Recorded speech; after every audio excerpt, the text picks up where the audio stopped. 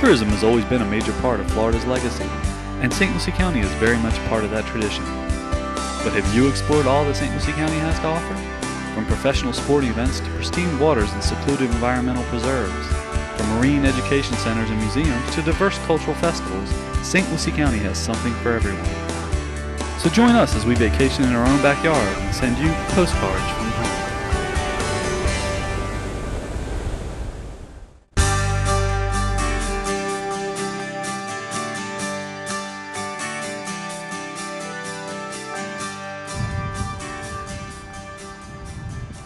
Welcome to Postcards from Home, a show that highlights St. Lucie County's natural and cultural treasures.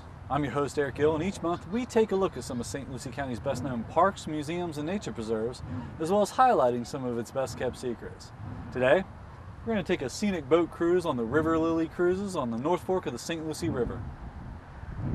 Docked in River Park Marina in Port St. Lucie, the River Lilly is a 34-passenger covered pontoon boat that offers 90-minute wildlife tours of the St. Lucie River.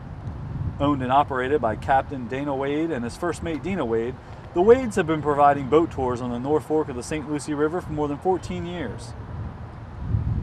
With tours running daily from November to July, the River Lilly explores the unspoiled areas of the St. Lucie River, passing alligators, turtles, and birds such as herons, cranes, ospreys, and egrets. So let's go meet Captain Dana Wade, who will tell us more about their daily cruises. Well, Dana, thanks for having us here at River Park Marina. Glad to have you here. First, I want to talk a little bit about, you've got one of the longest running boat tours here in Port St. Lucie. Yes, we do. We've been in the area here for going on 14 years on the North Fork of the St. Lucie. We feel it's one of the most pristine, pretty rivers in the area. Yeah, it is. And some people may look at it and say, well, it's a little brown, but that's the tannins, right? I've done a few shows about this, and it's actually, the water's really clean if you dip your hand in it. That's right, Eric. The water is brackish here, and that's what makes it this color. It's a mixture of salt water and fresh water. If you took a clear glass, like you said, dipped it out, water would look perfectly clear. Yeah, it's the leaves and the roots of the trees that make it that brown color, right? Actually, it's the mixture of salt water and fresh water is what makes it that color. Let's talk a little bit. You've been doing this, like you said, 14 years. What's some of the things you can see here on the North Fork of the St. Lucie? We're going to take the cameras out later and sneak aboard, but for folks, I'm sure every trip's different. Every trip is different. It varies with the tide. It varies with the weather, meaning as far as the temperature and the time of the year. Later in the spring, we see more manatees than in the dead of winter, because the manatees are trying to stay around power plants and stay warm. And today's a little chilly day, unusually chilly day, but hopefully we'll see some birds. We will. Okay. We'll have a good day, and we see alligators, turtles, and birds on our cruises, and again, it varies according to temperatures. Sure. Now, the boat itself, let's talk a little bit about the River Lilly. It's sitting there behind us. It's a 36-passenger boat? 36-passenger boat when I bought it. Okay. The Coast Guard has redone all of the stability, and now it's a 34-passenger boat. And what they've done is up the weight. Americans seem to be getting just a tad heavier. I'm guilty of that myself. So. They've upped the weight restrictions, so now it's 34 plus a crew of 2. Okay. And you usually have a crew of 2 every trip? Or? We are required to have 2 people on the boat if we have over 6 passengers. That way my wife Dina does the narration, and I captain the boat. Okay. So we are required to have And like you said, it's Coast Guard certified, so I should feel pretty safe. I can swim though, but what's the average depth here in the North Fork? The average depth from Prima Vista north runs approximately 8 to the deepest spot being around 21 feet. Oh, wow. But it runs an average depth of 8 from Prima Vista north. From Prima Vista down to Port St. Lucie Boulevard, it runs 12 to 18 feet, with the deepest spot down in that area being around 21, 22 feet deep. Okay. So it's shallower the further north you go. Okay.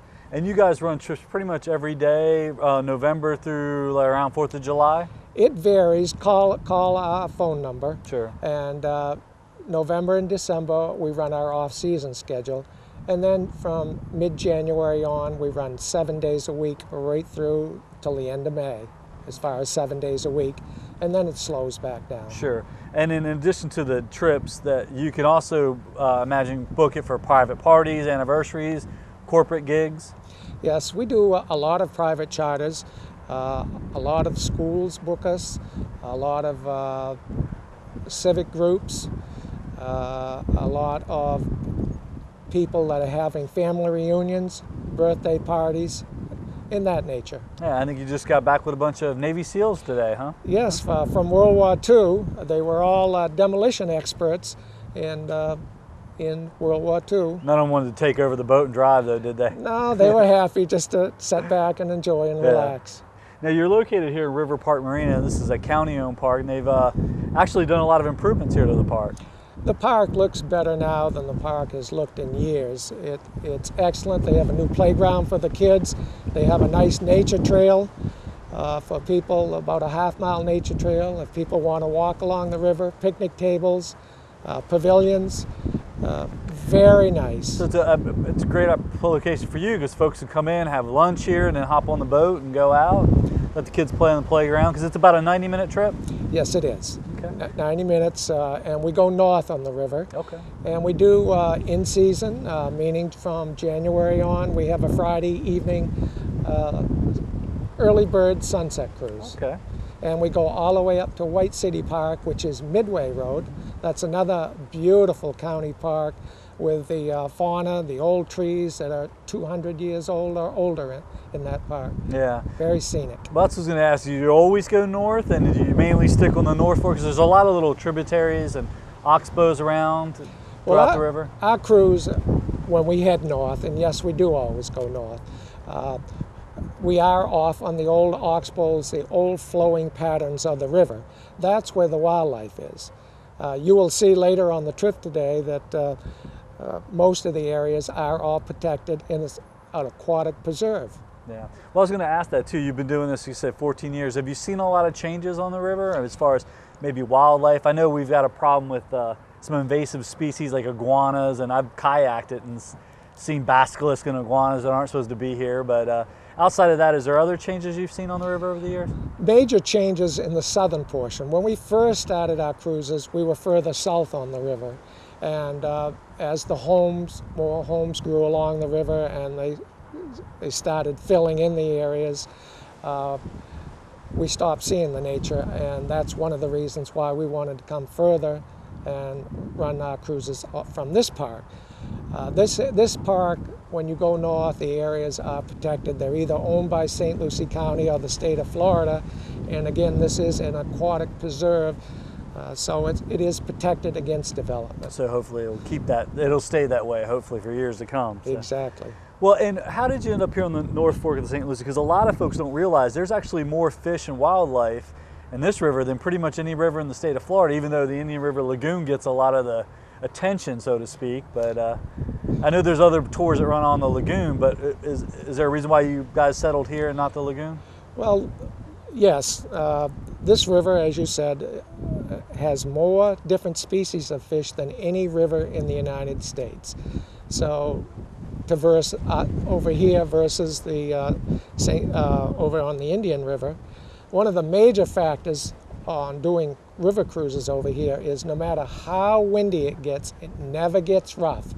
If we were over on the Indian River, it would be white caps. My hat would be blowing off. We would be very cold. Sure. On this area, when you're off on the oxbows and even on the main river, even though you do get the wind, you don't get the waves. So we never have to cancel a trip because it's rough, because it just doesn't get rough. It doesn't get rough in a hurricane. Yeah. It's that nice. Yeah. So. And it's got that really neat jungle look to it, and it's even got a little bit of Hollywood history here. It certainly does. They filmed the movie Moonraker with Roger Moore in the early 60s. And we kind of say one of the best productions is when HGTV came on our boat last year for Going Green. Yeah. So we consider we're part of the movie industry now. Yeah. Well, the county as a whole got a lot of publicity out of that when they were giving away that green TV and tradition. So, and we'll look to hopefully bring some more movie studios down here, you know. That would be nice. You never know. That would be nice. Talk a little bit too about the trips. We mentioned you see gators. over the years, have you ever seen, what's the most unusual thing you've ever seen? Well, our most unusual sighting was we had a 12-foot alligator right in front of the boat. We had a full boat of people, so everybody got to see this. And he had a wild pig in his snout. And the pig had been dead a little while, so it was bloated. Yeah. But what was so exciting is that the alligator kept trying to go down with the wild hog underwater. And if you've seen the movie Jaws, it was just like the barrels when they kept popping up. Every time he'd go down, the gator would pop back up. The wild hog would pop back up. And so he did that about 3 times. And finally, he just let go of the hog, and we just meandered around the side after watching him. And we all looked back in the back of the boat, and he came back up, the gator, grabbed the hog, and swam away. And the next day, it was a half a hog. So that was our best sighting. But we've seen a lot, if you're a naturalist and really enjoy nature, we've seen a lot of really good sightings.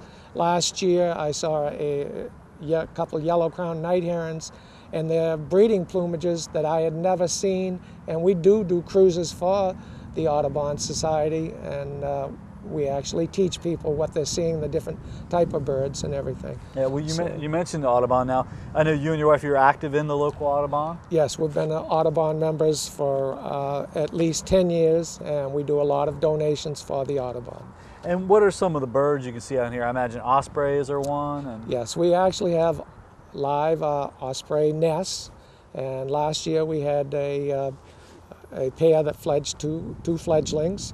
So we see ospreys, great blue herons, little blue herons, tricolored herons, yellow-crowned night herons. Once in a while we'll see black-crowned night herons, cattle egret, white ibis. Sometimes we'll see glossy ibis. So a variety of birds. And the fauna is beautiful, and we do see a lot of turtles and alligators. Yeah. And what's the cost for the trip? It's fairly reasonable, just under $20, I think? Yes, the cruise is $18.78 plus your tax. It comes to $20 even with your tax. And what should people bring with them? A day like today, probably a jacket would be good, but yeah, I know you recommend binoculars. Binoculars and a camera. Sunglasses are always good. And just play it by ear. If it's a little windy, you can bring maybe a long sleeve sweater or a light windbreaker. You can always take your clothes off if it gets too warm. Sure. That way. And it is nice too because it is a covered pontoon boat, so you don't have to worry about too much being exposed to the sun. That's right. It is a covered vessel, and it's cushioned bench seating. All right. You haven't lost anybody yet on the river, right? Only in their dreams. Okay.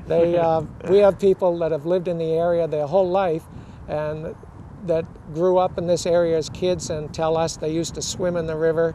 And when they come, they are lost because you can see in their eyes they're just dreaming of what it was like back then and how much they enjoy being on the water and on the river. Yeah. Well, then if people want to find out more, you guys have a website? We do. It's River Lilly, Lilly, cruises.com. Okay. And then you have a phone number as well? We do. Area code 772-489-8344. And the website has a video and a lot of photographs. Everything is taken from the boat so that you'll get a good idea of what the cruise looks like. Okay. Was there anything we didn't get to mention before we wrap up? I know you've got a cruise going out soon. I want to see if I can sneak my cameraman on and show the folks at home. Of course, it's nothing like experiencing it from the boat, I'm sure. But that's right. And we're just very happy to have you on board today and looking forward to a nice cruise. All right. Don't go anywhere. We're going to take a quick break, but when we come back, we're going to take our cameras aboard the River Lilly and set sail here on the North Fork of the St. Lucie River.